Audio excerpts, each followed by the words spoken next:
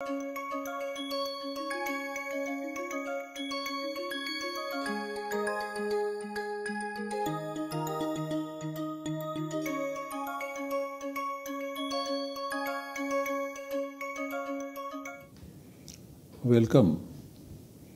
I welcome you all to this lecture in the course Samasa in Paninian Grammar 2.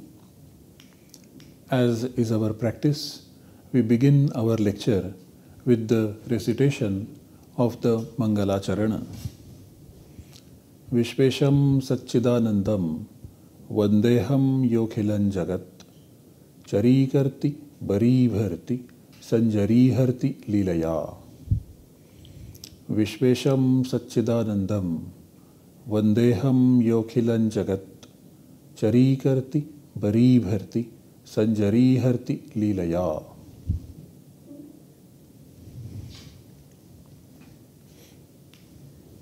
In this course, we are focused on three types of important samasas in Sanskrit, namely the avyayibhava samasa, bahuvrīhi samasa, and the dvandva samasa.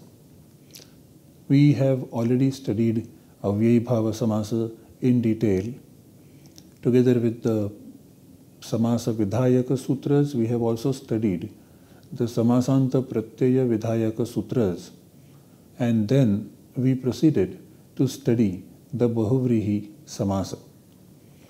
We have, in the previous lecture, studied the general features of the bahuvrīhi samasa, a very important type of samasa in Sanskrit. The features of the bahuvrīhi samasa can be explained briefly in the form of an equation presented on this particular slide, where you have x and y, two independent units in terms of the word form as well as the meaning as well as the accent. There is also a plus sign in between the two, which indicates that x and y are semantically related. The speaker of Sanskrit decides to merge x and y together and form an output in the form of one unit, namely xy. So input is x and y, 2 units, and output is xy, just 1 unit. 1 unit in terms of the word form as well as the meaning as well as the accent. So the three features of the compound process in general are aikarthya or ekarthata, aikapadya or ekapadata, and aikasvarya or ekasvarata. As far as the bahuvrīhi samasa is concerned, both x and y, they do not assume the role of the head in the newly generated output in the form of xy. So none of them is marked with the bold characters as we did so in the tatpurusha samasa as well as in the avyayibhava samasa. In the tatpurusha samasa, out of xy, y was always shown with the bold characters because y acts as the head in the tatpurusha samasa. In the avyayibhava samasa, amongst xy, x was marked with the bold characters to show that x acts as the head of xy in the avyayibhava samasa. But in bahuvrīhi samasa, neither x nor y acts as the head, rather something independent of them, namely the z, which is outside of the compound, acts as the head. Prayena anya padartha pradhanaha bahuvrīhi. This is how the tradition sums it up.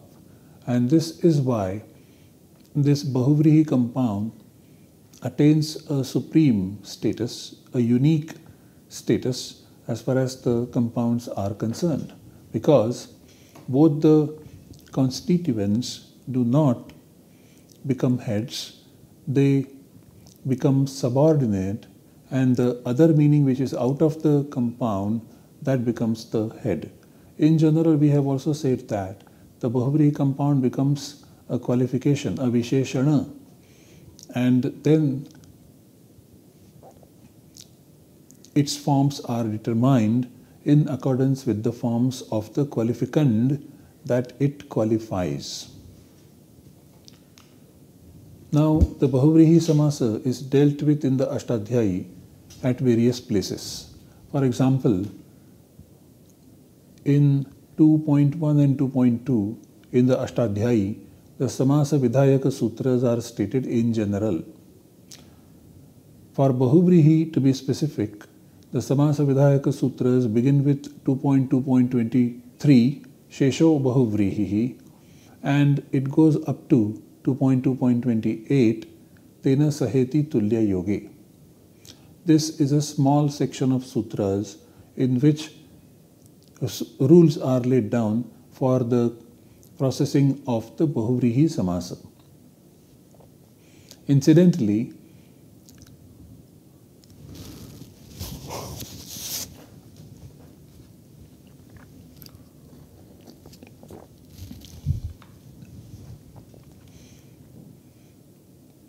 Incidentally, 2.2.29 is the sutra prescribing the dvandva samasa, caturthī dvandvaha.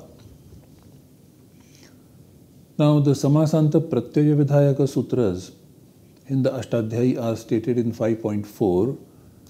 For bahuvrīhi samasa, the section that begins with 5.4.113 and goes up to the end of 5.4, that is 5.4.16t, is a section in which we find sutras which prescribe the suffix to be added at the end of this samasa.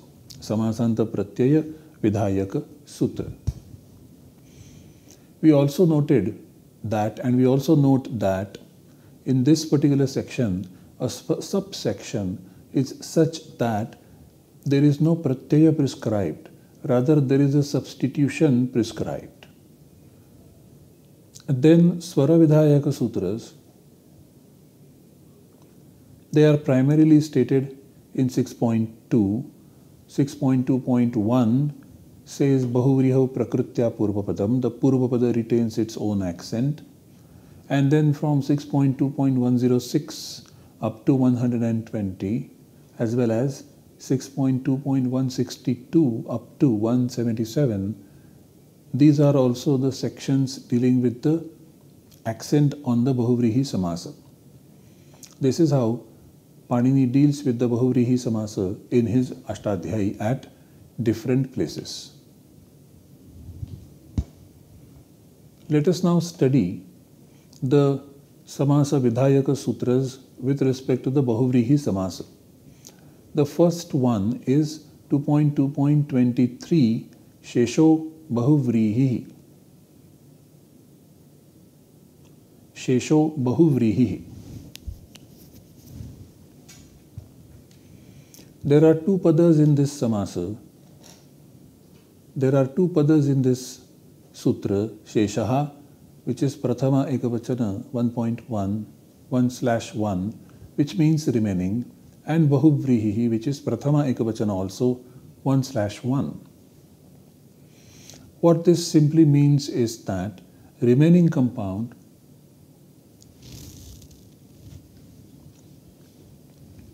is called bahuvrīhi. Remaining compound is called bahuvrīhi. And these sutras stating the bahuvrīhi compound are from 2 to 24 onwards up to 2 to 28. So let us revisit the question, what is shesha? Shesha, we saw, means remaining or what remains. So the next question is, what remains? What does remain from what is already stated? Uktadanyaha sheshaha, something that is previously stated and something then remains. So in order that something remains, you need to have some previous statement. What is the previous statement with Bahuvrihi samasa? What is the meaning of sheshaha in this context? So before this particular sutra, in 2.1 and 2.2, the samāsavidhāna sutras are stated. The compound prescribing sutras are stated. Remaining sutras, the other sutras, they are called sheshas. Now in 2.1, we have sutras prescribing the avyayi bhava samasa. Starting from 2.1.5, avyayi bhavaha, up to 2.1.21, anya padarthe cha saudnyayam.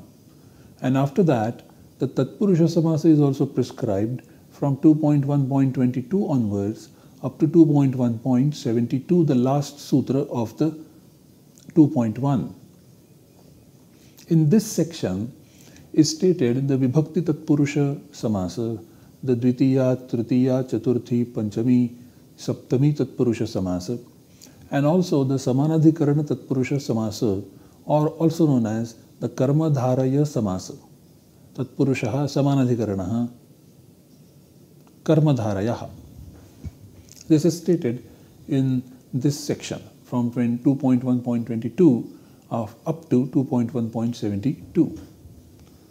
When we go to 2.2, we have sutras prescribing the tatpurusha samasa from 2.2.1 up to 2.2.22, including the ekadeshi tatpurusha samasa at the beginning of 2.2, as well as shashti tatpurusha samasa stated by the sutra shashti, as well as gati tatpurusha samasa stated by the sutra kugati pradayaha.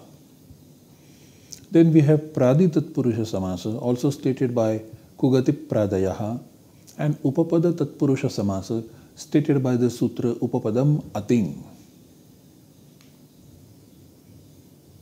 So, what is not stated so far is what is shesha.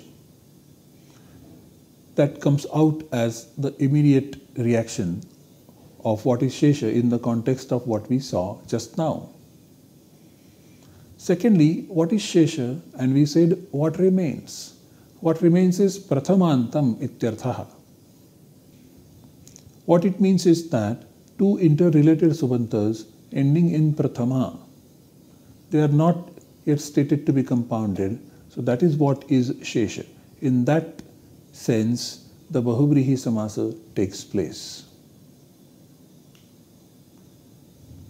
After having studied shesho bahuvrīhi and the meaning of the word shesha therein, let us now proceed further to study the next compound prescribing sutra, samāsavidhāyaka sutra, anekam anya padarthe, which is 2.2.24, anekam anya padarthe.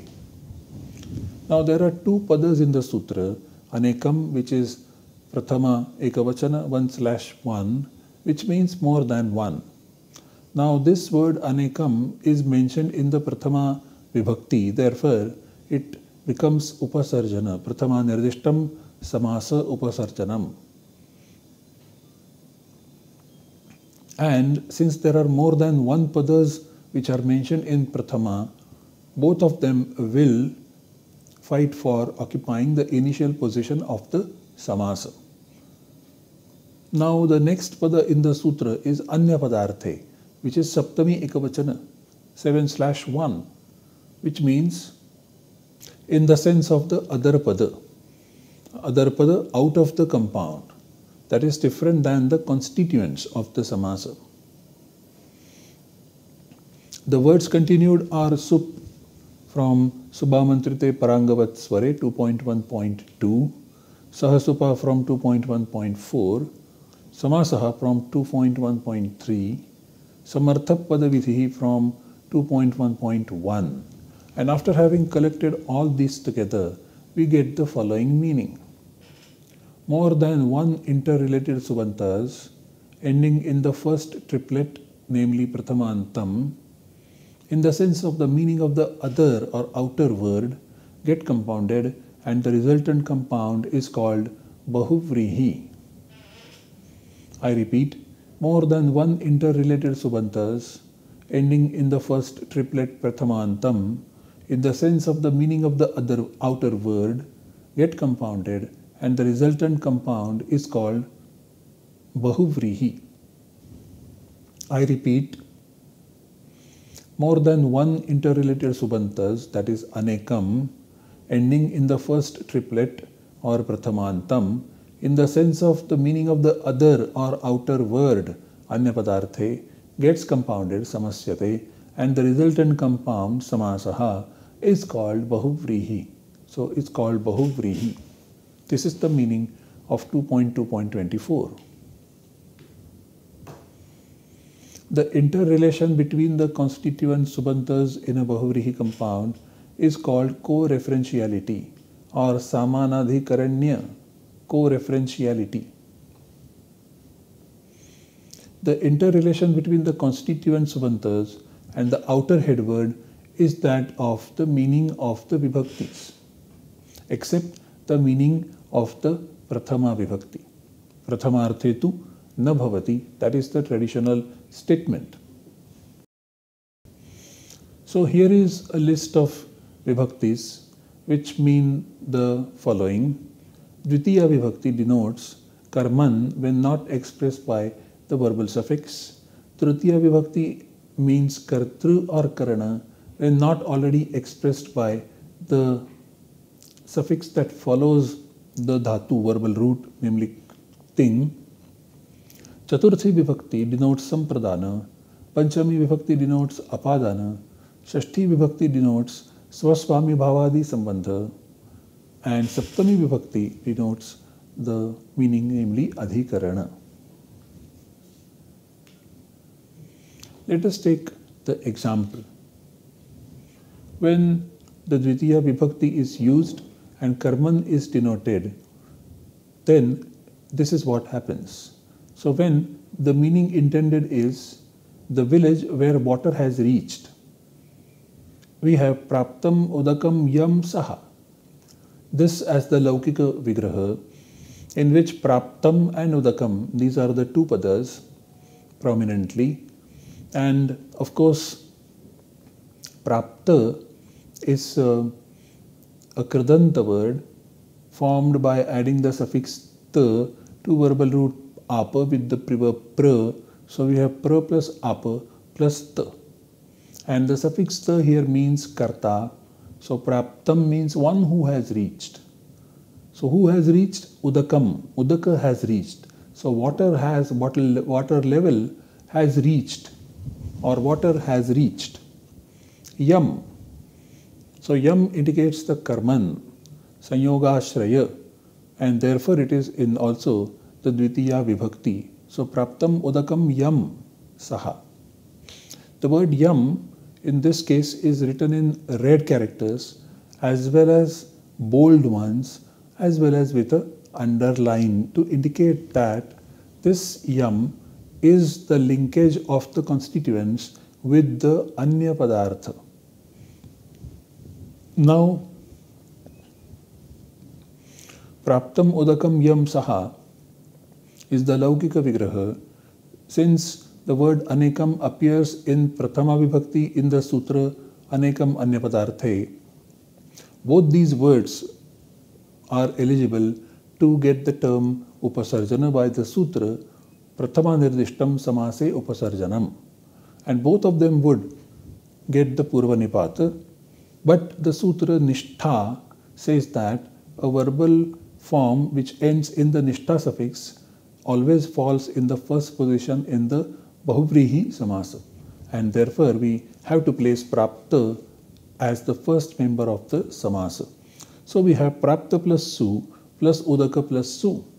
Both of them are in prathama vibhakti. Now the samasa saudhnya takes place, and then the pratipadika saudhnya takes place, and then supodhatu pratipadika yoho applies, and so we delete both the sups. So we have prapta plus 0 plus udaka plus 0.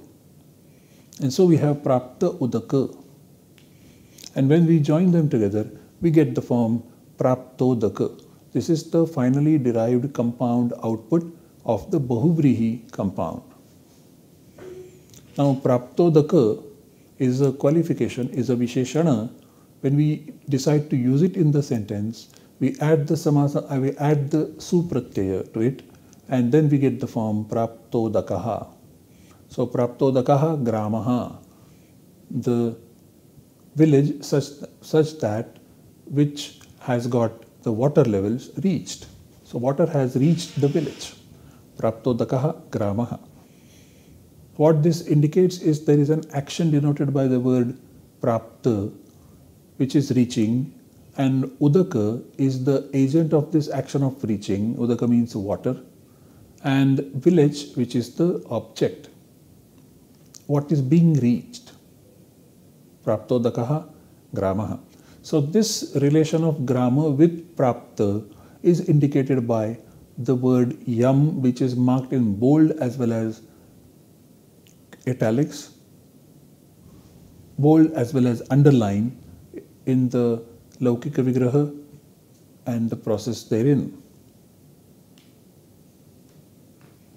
Let us now look at Tritiya Vibhakti, which expresses karta as the meaning relation between the constituents meaning and the overall meaning of the word. So the Laukika Vigraha is Udhaha Rathaha Yena Saha. Udhaha Rathaha Yena Saha. This is used to denote the sense one who has carried the chariot. Now we have the Laukika Vigraha and then we get the Alaukika Vigraha. Udha plus Su plus Ratha plus Su.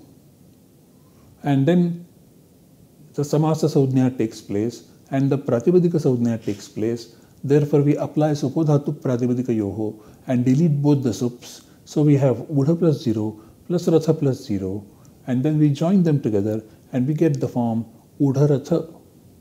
Udharathaha, whatever is anya padartha, that anya padartha acts as the karta of the action of carrying, denoted by the verbal root vaha in udha.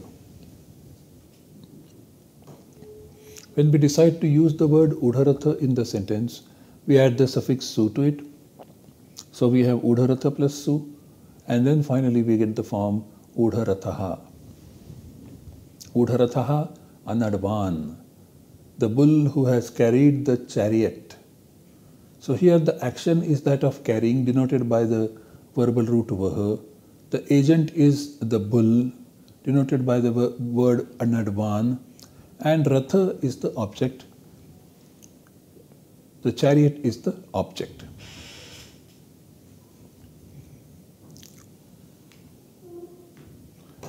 Let us now have an example where the Tritiya Vibhakti is expressing the sense of Karana Karaka, the most effective instrument. The meaning to be conveyed is an instrument which destroyed the enemy. Nashtaha ripuhu yena saha. Nashtaha ripuhu yena saha. This is the Laukika Vigraha. The word nashta has got the verbal root nasha, to destroy. Nashtaha has got the suffix ta, which means karma. Ripu is the karma. Yena is in the instrumental singular. Yena is highlighted as well as put in the bold characters to highlight the fact that the relationship of nashta and ripu with the anya padartha is that of the karana. Nashtaha ripuhu yena saha. So we have the Laukika Vigraha, Nashtaha ripuhu yena saha. Then we get the Alaukika Vigraha, Nashta plus su plus ripu plus su. So samasa saudhya takes place. So pratipadika saudhya takes place. So supodhatu pratipadika yoho applies and deletes both the sups. So we have Nashta plus 0 plus ripu plus 0, and then we join them together, we get the form nashta ripu. Nashta ripu. Now when we use it in the sentence, we have nashta ripu plus su, and then we get the form nashta ripuhu. Nashta ripuhu khadgaha, this word which destroyed the enemy. So we are making khadga the qualificand and nashta ripu as its qualification. Nashta ripuhu khadgaha. And there is this bahuvrīhi samāsa, and the relationship of karana denoted by the Tritiya Vibhakti is what is the relation between the anya padartha and the constituents of the bahuvrīhi samāsa. Now let us move ahead and look at the example of Chaturthi Vibhakti, which denotes sampradana to be the relation between the anya padartha and the padartha of the constituents. So the meaning is one for whom the oblation is brought. Uparhritam havihi yasmai saha. One for whom the oblation is brought. Now in this case, yasmai is marked with the bold characters as well as an underline only to highlight the fact that it is this word that shows the interrelation of the constituents of the samasa with the anya padartha, namely the sampradana. So we have uparhrita plus su plus havis plus su as the alaukika vigraha, whereas the laukika vigraha is uparhritam havihi yasmai saha.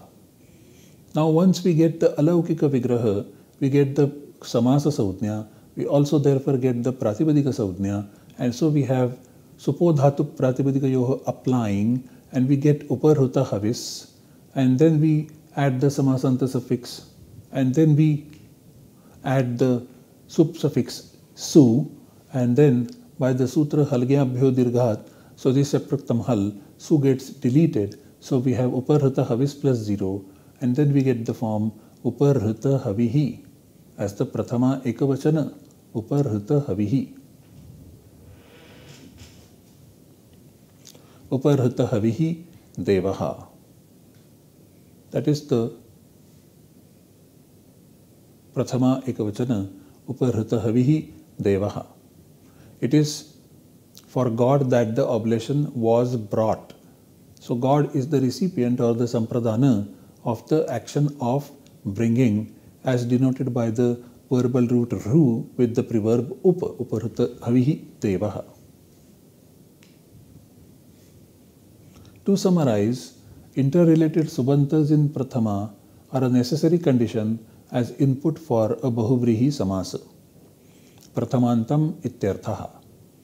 The interrelation of the constituents with the other or outer meaning is, however, never that of the prathama. Prathamarthetu na bhavati. Prathamantam samasyate. Prathamarthetu na bhavati. The interrelation of the constituents with the other or outer meaning is that of the karaka denoted by respective vibhakti, and the other relations expressed by the shashti vibhakti. This goes to show once again that the samartha theory is based on the karaka theory. This also shows the dependencies the outer meaning has with the action denoted by one of the substituents of the bahuvrīhi samasa. We continue studying this particular sutra anekam anyapadarthe for some time now. We'll continue studying it even in the next lecture. These are our references. These are the texts referred to. Thank you very much.